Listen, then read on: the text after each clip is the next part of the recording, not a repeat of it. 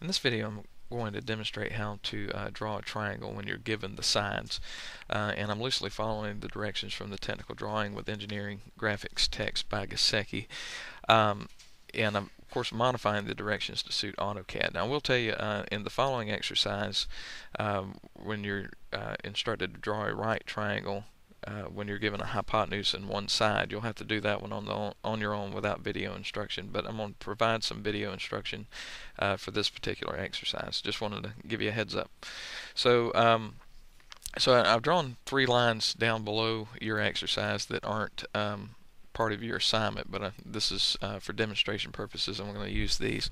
So what I would recommend doing is just simply copying over the bottom line, okay, into the space provided. So you can either use the copy button on the modify panel of the home tab, or you can just type CP and then enter, and that'll start the copy command. Okay, pressing the button does the same thing as typing CP. Okay, so right now AutoCAD has asked me to select the object, so let me select the bottom line and then enter. Okay, and now it asks me to specify a base point. For this particular demonstration, you can pick any point on the base point. Any point on the line as your base point. Okay, so I'll just pick the end and I'll slide it over to the right, and of course on yours you'll slide it into the space provided.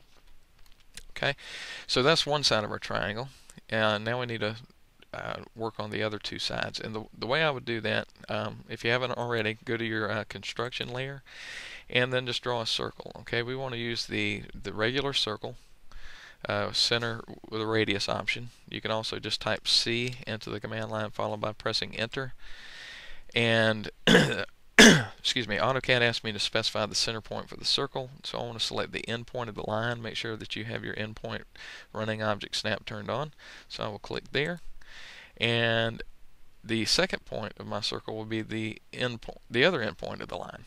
Okay, so now I've created a circle that has a radius equal to the length of this line.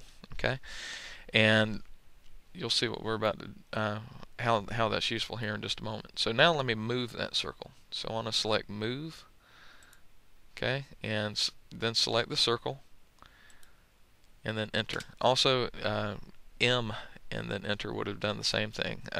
If you'd have typed M followed by pressing enter on your keyboard. Select the objects, enter. Then I will select the end point of the line. Now recognize that the end point of this line is the center point of the circle. They're one and the same. So let me left click, and then I just want to move this circle to the end point of this line. Okay, so let's do that same thing again with this line. So I want to draw a circle, so C, enter. I want the center point to be here, the edge of the circle to be here, the end point of the other line. And now I want to move that circle, so move, enter, and then from the center point or the end point of that line, I will place the circle here. All right. So now these circles have radii. Okay. So and this has a radius, and this has its own radius. Okay. They're different, but what we have created is this intersection point here. So let me go back to my visible layer, okay, and then I will draw a line from the end point of this line to the intersection of these 2 points. Make sure you have your intersection snap turned on, running object snap, and remember you can always change those here. Okay, so the intersection is right here, so make sure that's turned on. So intersection and then to the end point of this line. Okay, and I said in the directions, don't leave your construction circles in the drawing, so I want to erase those. Okay, so now this triangle has the same side lengths as the given sides. Okay, this line, if you look at the properties palette, has a length of 9. This has a length of 9. This line has a length of 6. This line has a length of 6. And this line has a length of 10.